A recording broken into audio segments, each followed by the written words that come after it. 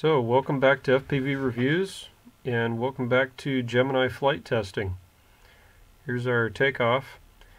As you can see, we've made a small change. We painted the nose of the airplane white. I was having a hard time seeing it when we were flying over a dark background.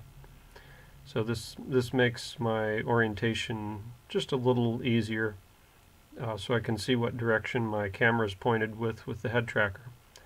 So for this flight today, we've got a full battery load of 10 batteries, and you can see we're drawing quite a few amps to climb in the lower left-hand corner.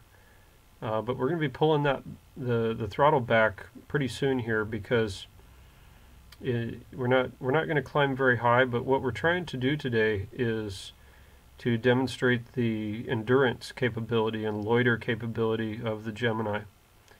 And as usual, we're carrying our pan tilt camera underneath with the observer camera. My dad's operating it.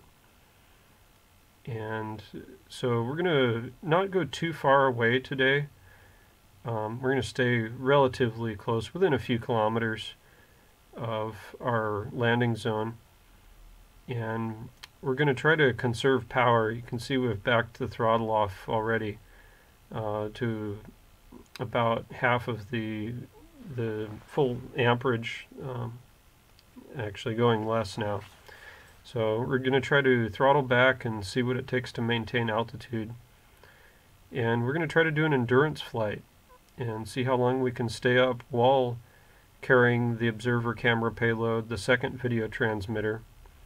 So I've got my goggles. I'm seeing the pilot's view. But my dad's operating the observer cam, and he's got a flat screen on the ground that's separate. And they're both hooked up to the antenna tracker. That's what those extra channels are for in the MFD antenna tracker, so you can add things like a second video system. So the equipment's working really well. We're very happy with it. And so this is sort of what you'd call, I guess, a search and rescue mission. It's a simulated one. So, you know, I'm paying attention to some things on the ground, just doing some observation. This is about 14 or 15 minutes into the actual flight. And we can hear an aircraft coming overhead, even where we're at. So here I've spotted it already. That's the great thing about this airplane. If you look up toward the left, or almost toward the center of the screen now, up above us, you can see the aircraft coming over now. What I like about this aircraft is I have very good visibility and pretty good definition, so I can actually see and avoid air traffic very well. And I've got the observer camera down underneath that can help spot for traffic as well. So with that safely gone, at least for the moment, this is a bit later in the flight, and we're seeing the same plane again flying roughly the same pattern. So you can see him there up toward the top of the screen. So I've decided to just stay at this altitude because seems to be flying somewhat of a holding pattern at that altitude. So since we have plenty of separation, I'll just stay where I'm at. And for those of you saying, oh, you know, you might be above 400 feet or whatever, you know, keep in mind we're not in the United States. A lot of the air traffic that's in this area is actually very low, and there's not much air traffic at all. And we're also flying from the designated model flying field in the area, the club field. So air traffic in the area knows that we're there, and we're not intending to cause a problem for anyone. So we're being very careful. We actually have an extra observer on the ground today for this flight. So here's a little bit later in the flight, and we see a ship out in the bay at this point. We can see it and decide that we have plenty of battery, so here we are. We've gone out a ways to take a look at it. Part of our simulated search and rescue. Let me see if we can determine what kind of ship it is. and it looks like a freighter with some deck cargo, maybe a couple of yachts.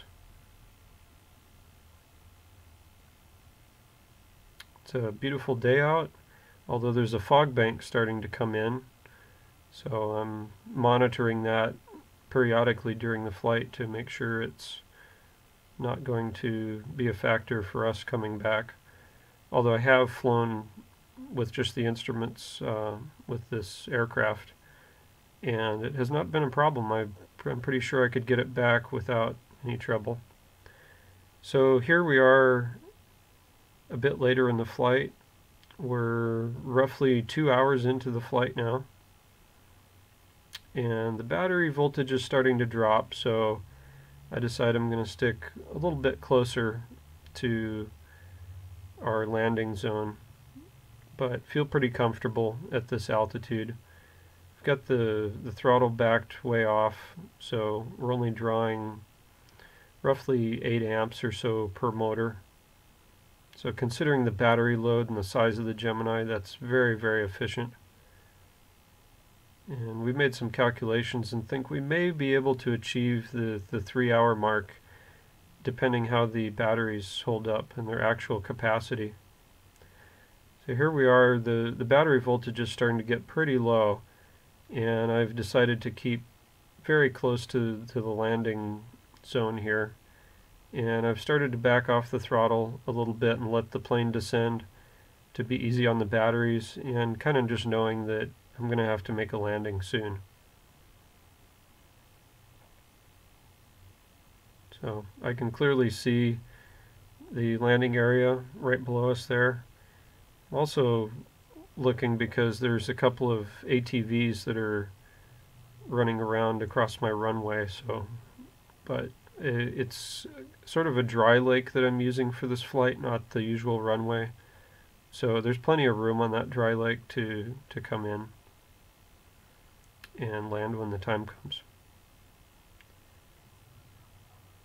So it really all depends on the batteries right now, but I'm seeing the voltage drop quite a bit, and I'm pretty sure that they're not going to hold up for much longer. And again, we should have 51,000 milliamp hours of battery, and we're here just over 46, and the voltage has dropped so much I've decided to cut the power, and I'm just going to glide in. I'm not sure exactly what our timing is here, but I know it's very, very close to 3 hours. You can see those ATVs crisscrossing our landing zone, but it's so large I'm not very worried about it, but I am monitoring their position. Right about this time I take the goggles off and switch to visual flight mode. Right about there, my head tracker is centered, so I've taken the goggles off, and we're going to take it over for a manual landing. I get a little bit downwind here and can't quite land exactly where I want to, and this is a disclaimer, it's not the best landing. There's a little bit of a bounce here, but it's not bad, and the nice landing gear on the Gemini absorbs the impact nicely, and there's absolutely no damage. So the total time for that flight of endurance was 2 hours, 48 minutes, and 30 seconds.